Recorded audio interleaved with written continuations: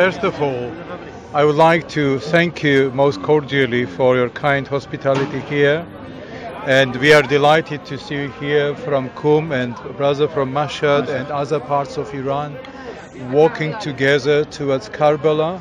And as we draw nearer to Karbala, enthusiasm is growing, excitement is growing, and we are delighted to be able to be a part of this fascinating walk, which brings people from different parts of the world, Christians and Muslims, particularly obviously majority Shias, but people of different faiths are joining you up to celebrate along with you the victory. Yes, we are mourning the death of Imam Hussain, but beyond this death there is a victory.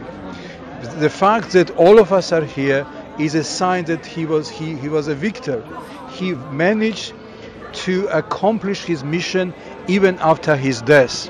He is a symbol for us, for justice, for fairness, for love, and in this world which is divided by fear and hatred, he is becoming particularly important because he is bringing all of us together to heal all the wounds and pains we have afflicted to each other. And therefore, for me as a Christian, as a bishop, it's enormous joy to be here with you, a part of this walk, and enjoy fellowship, kindness of people who give their kindness in love, in care, in food and support.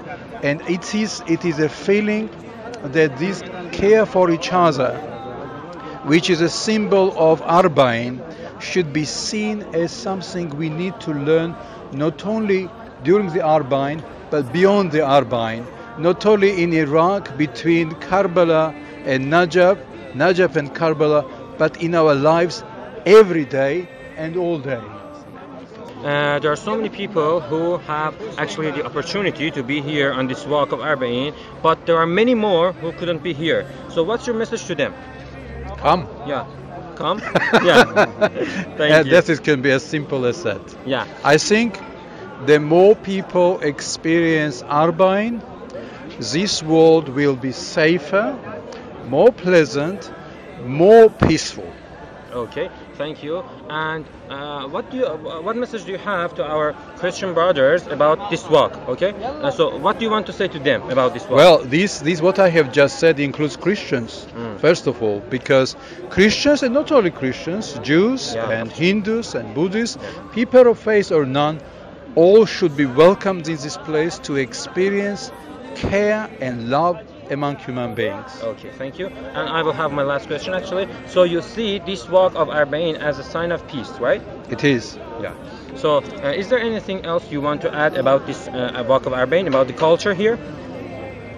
The culture of hospitality and love is indeed overwhelming, impressive, fascinating, and I'm very proud that this culture of hospitality has been expressed by members of Abrahamic faith tradition in Shia community.